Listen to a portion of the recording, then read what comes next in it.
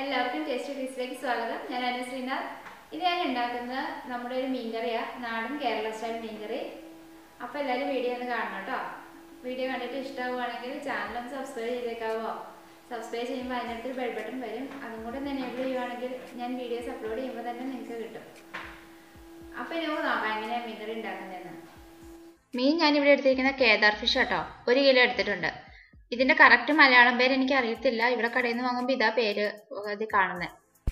പേരെന്താണെങ്കിലും ഇതിന്റെ കറിയും നല്ല ടേസ്റ്റാ, വറുക്കുന്നതും നല്ല ടേസ്റ്റാ. പിന്നെ ഇത് കുടംപുളി ഞാൻ 5 കഷ്ണം എടുത്തിട്ടുണ്ട്. 5 എണ്ണം എടുത്തതെന്ന് വെച്ചിട്ടുണ്ടെങ്കിൽ ഞാനിവിടെ കടയിൽ നിന്ന് വാങ്ങിച്ചാൽ അപ്പോൾ അധികം പുളിയൊന്നും ഉണ്ടാവില്ല. അതേസമയം നാട്ടിൽ നിന്ന് കൊണ്ടുവരുന്ന പുളിയാണെങ്കിൽ അത്രയൊന്നും എടുക്കാറില്ല. അപ്പോൾ നിങ്ങളുടെ കയ്യിലുള്ള പുളിക്ക് അനുസരിച്ച് പാകത്തിന് എടുക്കണേ. ഞാനിത് കഴുകിയിട്ട് എന്നിട്ട് വെള്ളത്തിൽ ഇട്ട് വെച്ചിട്ടുണ്ട്. ഇനി ആ വെള്ളം കളയാതെ ആ വെള്ളം തന്നെ വേണം നമ്മൾ മീൻകറിക്ക് ഉപയോഗിക്കാനും. ആ വെള്ളവും കുടംപുളിയും കൂടെ ഒരുമിച്ചിട്ടാൽ മതി. പിന്നെ ചെറുതായിട്ട് അരിഞ്ഞിരിക്കുന്ന വെളുത്തുള്ളി, ഇത് ഞാൻ 5 വെളുത്തുള്ളി എടുത്തിട്ടുണ്ട്. ഇന്ത്യൻ വെളുത്തുള്ളിയാണ്. ഇത് ഞാൻ ചെറുതായിട്ട് അരിഞ്ഞെടുക്കുന്നത്. എനിക്കിതിങ്ങനെ ഫ്രൈ ചെയ്തെടുക്കുമ്പോൾ കിട്ടുന്ന ആ ഫ്ലേവറിനൊക്കെ ഭയങ്കര ഇഷ്ടമാണ്. ഇനി അതല്ല ഇഞ്ചിയും വെളുത്തുള്ളിയും പേസ്റ്റായിട്ട് എടുക്കേണ്ടവർ ജിഞ്ചർ ഗാർലിക് പേസ്റ്റ് അങ്ങ് എടുത്താൽ മതി. പിന്നെ മീൻകറിയിൽ നമുക്ക് ഭയങ്കര പ്രധാനമാണല്ലോ ചെറിയ ഉള്ളി. ചുവന്നുള്ളി എടുത്തിരിക്കുന്ന 10 ഞാൻ എടുത്തിട്ടുണ്ട്. വട്ടത്തിൽ കട്ട് ചെയ്തെടുത്തിട്ടുണ്ട് കനം കുറച്ച്. പിന്നെ ഒരു 1.5 ഇഞ്ച് നീളമുള്ള ഇഞ്ചി എടുത്തിട്ടുണ്ട്. ഇന്ത്യൻ ഇഞ്ചി എടുത്തിരിക്കുന്നത്, അതും ചെറുതായിട്ട് അരിഞ്ഞെടുത്തു. പച്ചമുളക് എടുത്തിരിക്കുന്ന 2 എണ്ണമാണ്, അത് നിറയെ കീറിയെടുത്തു. പിന്നെ കുറച്ച് കറിവേപ്പിലയും.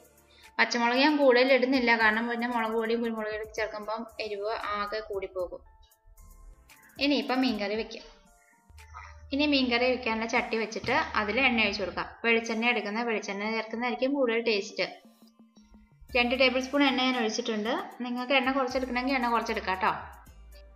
എണ്ണ ചൂടാകുമ്പോൾ അതിലേക്ക് 1/4 ടീസ്പൂൺ ഉലുവ ഇട്ട് കൊടുക്കാം. ഫ്ലെയിം ഒന്ന് കുറച്ചിടാം.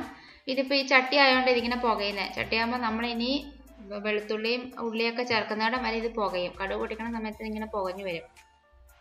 അങ്ങനെ വരുന്നതുകൊണ്ട് ഇത് ഫ്ലെയിം ഒന്ന് കുറച്ച് വെച്ചാൽ മതി. ഇനി ഇതിലേക്ക് 1/2 ടീസ്പൂൺ കടുക് ഇട്ട് കൊടുക്കാം. കടുക് പൊട്ടി വരുമ്പോൾ നമുക്ക് വെളുത്തുള്ളി ഇട്ട് കൊടുക്കാം. വെളുത്തുള്ളി ഇടുമ്പോൾ തന്നെ ഇത് ഫ്രൈ ആവുന്നതിന് നല്ലൊരു ഫ്ലേവർ കിട്ടും. ഇഞ്ചി ഇട്ട് കൊടുക്കാം. ഉള്ളി ഇട്ട് കൊടുക്കാം.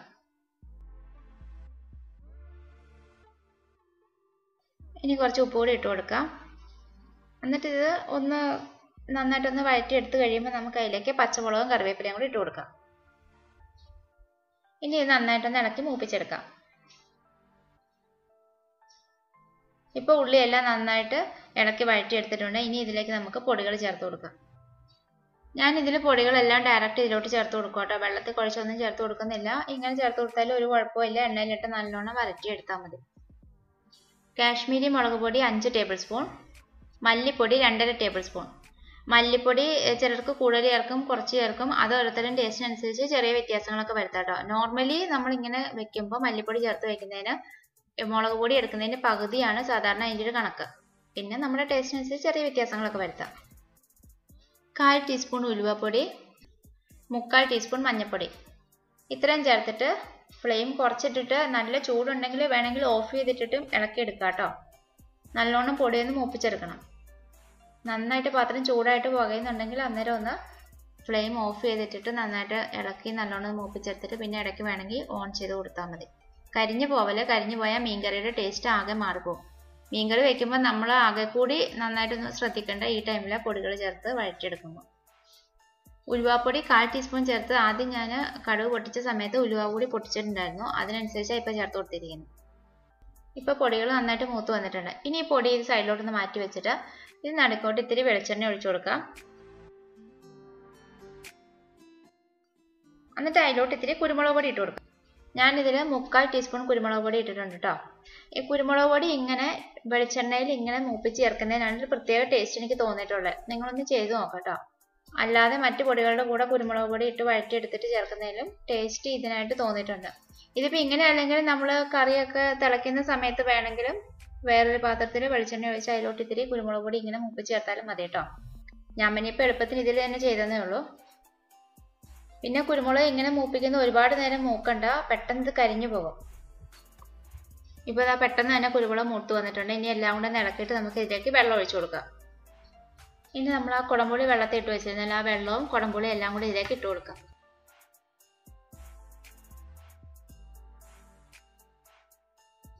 പിന്നെ ബാക്കി വെള്ളം ഒഴിച്ചു കൊടുക്കാം. വെള്ളം ഞാനിപ്പോൾ 2 കപ്പ് വെള്ളം കൂടെ ഒഴിച്ചു കൊടുത്തിട്ടുണ്ട്. 2 കപ്പ് വെള്ളം കുടംപുളി ഇട്ട് വെച്ചിരുന്ന ഒരു 1/2 കപ്പ് വെള്ളം ഉണ്ട്. അത്രയും വെള്ളം ഒഴിച്ചു കൊടുത്തിട്ടുണ്ട്. മൊത്തം 2.5 കപ്പ് വെള്ളം ഉണ്ട്. അപ്പോൾ ഇനി ഉപ്പിട്ട് കൊടുക്കാം. ഇനിയിപ്പോൾ ഇത് നന്നായിട്ടും തിളക്കട്ടെ. നല്ലോണം ഒന്ന് തിളച്ചിട്ട് നമ്മൾ മീനിട്ട് കൊടുത്താൽ മതി. നല്ലോണം തിളച്ചെല്ലാം മിക്സായി നമുക്ക് ഉപ്പൊക്കെ നോക്കി പാകത്തിനാണോ നോക്കിയിട്ട് മീനിട്ട് കൊടുത്താൽ മതി.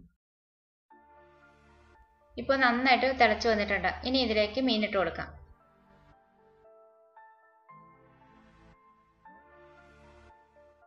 മീനിട്ട് കൊടുക്കുമ്പോൾ മീനൊന്ന് മുങ്ങി കിടക്കുന്നതായിരിക്കും നല്ലത്. അപ്പോൾ നന്നായിട്ട് വെന്ത് കിട്ടും. പിന്നെ മീനിൻ്റെ എല്ലാ പാട്ടിലും മസാലയൊക്കെ നല്ലോണം പിടിക്കണ്ടേ. ഇതിപ്പോൾ മുങ്ങി കിടക്കാത്തതുകൊണ്ട് ഞാൻ ഇത്തിരി കൂടി വെള്ളം ഒഴിച്ച് കൊടുത്തിട്ടുണ്ട്.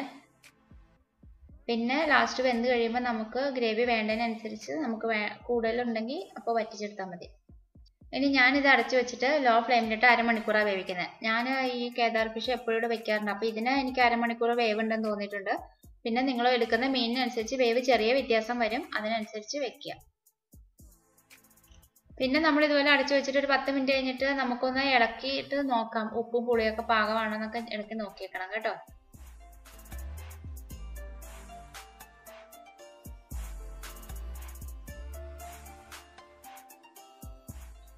ഇപ്പോൾ അരമണിക്കൂർ കഴിഞ്ഞിട്ടുണ്ട്. മീനൊക്കെ ഇപ്പം നല്ലോണം വെന്തിട്ടുണ്ട്. ഇനിയിപ്പോൾ ഇത് തുറന്ന് നോക്കാം. ഞാനിത് ഇടയ്ക്കും തുറന്ന് നോക്കിയിട്ട് ഉപ്പ് കുറവായിരുന്നു, ഉപ്പിട്ട് കൊടുത്തിട്ടുണ്ട്. പിന്നെ വേറൊരു കാര്യമുണ്ട്, എൻ്റെ പുളി കൂടുതലുണ്ടായിരുന്നു. അപ്പോൾ ഞാൻ ഒരു 10 മിനിറ്റ് കഴിഞ്ഞ് തുറന്ന് നോക്കിയപ്പോൾ തന്നെ നല്ല പുളിയുണ്ട്. അപ്പോൾ ഞാൻ അതിൽ നിന്ന് 2 പീസ് പുളി എടുത്ത് മാറ്റി വെച്ചിട്ടുണ്ട്. പുറത്തുനിന്ന് വാങ്ങിച്ച പുളി ആയതുകൊണ്ട് പുളി ഉണ്ടാവില്ല എന്ന് പറഞ്ഞിട്ട് ഞാൻ 5 പീസ് ഇട്ടത്. ഇതിന് മുന്നേ വാങ്ങിച്ച സമയത്ത് അങ്ങനെയായിരുന്നു. പക്ഷേ ഇതിനിപ്പം നല്ല പുളിയുള്ളതാണ്. അപ്പോൾ അതുകൊണ്ട് ഞാൻ 2 പീസ് എടുത്ത് മാറ്റി. നിങ്ങളും അതുപോലെ വെച്ച് കഴിയുമ്പോൾ ഇടയ്ക്ക് നോക്കണം. കുറവാണെങ്കിൽ കൂടുതൽ ചേർത്തും കൊടുക്കാമല്ലോ. പിന്നെ ഇതിപ്പോൾ ഗ്രേവിയൊക്കെ വളരെ പാകമായിട്ടാണ് എനിക്ക് തോന്നുന്നത്. ഞാൻ ഇനിയിപ്പോൾ ഇത് തുറന്ന് വെച്ചിട്ട് ഒരു 5 മിനിറ്റും കൂടെ തിളപ്പിക്കും കേട്ടോ. അങ്ങനെ തിളപ്പിക്കുമ്പോൾ ആ ഗ്രേവിയുടെ എണ്ണയൊക്കെ ഒന്ന് തെളിഞ്ഞ് നല്ലൊരു കൺസിസ്റ്റൻസി വരുന്നതായിട്ട് എനിക്ക് തോന്നാറുണ്ട്. അപ്പോൾ ഞാൻ എപ്പോഴും ഇത് മൂടിയെടുത്ത് മാറ്റി കഴിഞ്ഞിട്ട് ഇങ്ങനെ ഒന്ന് തിളപ്പിക്കാറുണ്ട്. നിങ്ങൾ വെക്കുന്ന മീനിൻ്റെ വേവിനനുസരിച്ച് വേണം വെക്കാൻ. ചില മീനൊക്കെ പെട്ടെന്ന് വേഗം വെന്തുടഞ്ഞ് പോകരുത്. ഇപ്പോൾ ഞാൻ 5 മിനിറ്റ് കൂടി തിളപ്പിച്ചിട്ടുണ്ട്. ഗ്രേവിയൊക്കെ നല്ല പാകമായിട്ടുണ്ട്. നല്ല ഫ്ലേവറൊക്കെ കിട്ടുന്നുണ്ട്. ഇനിയിപ്പോൾ ഞാൻ ഇതിലേക്ക് ഒരു കാര്യം ചെയ്യുന്ന ഇത്തിരി വെളിച്ചെണ്ണ ഒഴിച്ചു കൊടുക്കും. കറിവേപ്പില ഇട്ട് കൊടുക്കും. ഞാനിപ്പോൾ ഒരു 1.5 സ്പൂൺ വെളിച്ചെണ്ണ ഒഴിച്ചു കൊടുത്തിട്ടുണ്ട്. കുറച്ച് കറിവേപ്പിലയും കൂടി ഇട്ട് കൊടുത്തു. ഇങ്ങനെ ചെയ്യുന്നത് എന്തിനാന്ന് വെച്ചിട്ടുണ്ടെങ്കിൽ നമ്മൾ ഈ മുളക് പൊടിയൊക്കെ ചേർക്കുമ്പോൾ ഇതിൻ്റെ ചെറിയൊരു കുത്തൽ, എത്ര നമ്മൾ മൂപ്പിച്ചെടുത്താൽ ചെറിയൊരു കുത്തലൊക്കെ വരും. അപ്പോൾ നമ്മളിത് ഓഫ് ചെയ്തിട്ട് ഇത്തിരി പച്ച വെളിച്ചെണ്ണ ഒഴിച്ചു കൊടുക്കുവാണെങ്കിൽ ആ ഒരു കുത്തലൊക്കെ അങ്ങോട്ട് മാറും. നല്ലൊരു ടേസ്റ്റ് അതിന്. അപ്പോൾ നിങ്ങളിനി ഇങ്ങനെ ചെയ്തിട്ടില്ലെങ്കിൽ ലാസ്റ്റ് ഓഫ് ചെയ്തിട്ട് ഇത്തിരി പച്ച വെളിച്ചെണ്ണയും കറിവേപ്പിലയും ഇട്ട് കൊടുക്കുക കേട്ടോ. നല്ലൊരു ടേസ്റ്റ് കിട്ടും. പിന്നെ മീൻകറി വെച്ചുകൊണ്ട് എപ്പോഴും അരമണിക്കൂറെങ്കിലും കഴിഞ്ഞിട്ട് കഴിക്കുന്നതായിരിക്കും നല്ലത്. പിന്നെ ഇത് ചട്ടിയിൽ ഇരിക്കുന്നതുകൊണ്ട് തന്നെ നല്ല ചൂടായിട്ട് കഴിക്കണം. അപ്പോൾ തന്നെ ഗ്രേവി ഒന്നുകൂടി കട്ടിയാവും. അപ്പോൾ അതിനനുസരിച്ച് നിങ്ങൾ പ്രിപ്പയർ ചെയ്യണം. അപ്പോൾ എൻ്റെ മീൻകറി റെഡി ആയിട്ടുണ്ട്. ഞാനിപ്പോൾ ഇതിനൂടെ കഴിക്കാൻ എടുക്കുന്ന കപ്പയാണ്. ഈ കപ്പ ഇത് അധികം വേവാത്ത കപ്പയായിരുന്നു. എത്ര ഇട്ട് വേവിച്ചിട്ട് ഇത് വേവില്ല. അതുകൊണ്ട് പിന്നെ ഇത് തോരൻ പോലെ ആക്കി എടുത്തിട്ടുണ്ട്. തേങ്ങയുടെ അരപ്പൊക്കെ ചേർത്ത് കടുക് പൊട്ടിച്ചെടുത്തു. അപ്പോൾ എല്ലാവരും ഒന്ന് ഉണ്ടാക്കി നോക്കിയിട്ട് അഭിപ്രായങ്ങളൊക്കെ അറിയിക്കണം കേട്ടോ. ഇഷ്ടപ്പെട്ടെങ്കിൽ ലൈക്ക് തരണം. പിന്നെന്താ, ചാനൽ സബ്സ്ക്രൈബ് ചെയ്യാത്തവരൊക്കെ ഒന്ന് സബ്സ്ക്രൈബ് ചെയ്തേക്കാവോ? സബ്സ്ക്രൈബ് ചെയ്യുമ്പോൾ അതിനടുത്തുള്ള ബെൽ ബട്ടണും കൂടെ ഒന്ന് പ്രസ് ചെയ്യണം കേട്ടോ. ബെൽ ബട്ടൺ പ്രസ് ചെയ്താലേ നോട്ടിഫിക്കേഷൻസ് ഒക്കെ നിങ്ങൾക്ക് കിട്ടുള്ളൂ ഞാൻ വീഡിയോ ഇടുമ്പോൾ തന്നെ. പിന്നെ ഫ്രണ്ട്സിനും റിലേറ്റീവ്സിനൊക്കെ ഒന്ന് ഷെയർ ചെയ്ത് കൊടുത്തേക്കാവോ? അപ്പോൾ ഇനി നമുക്ക് വേറൊരു വീഡിയോ ആയിട്ട് കാണാം. Thank you.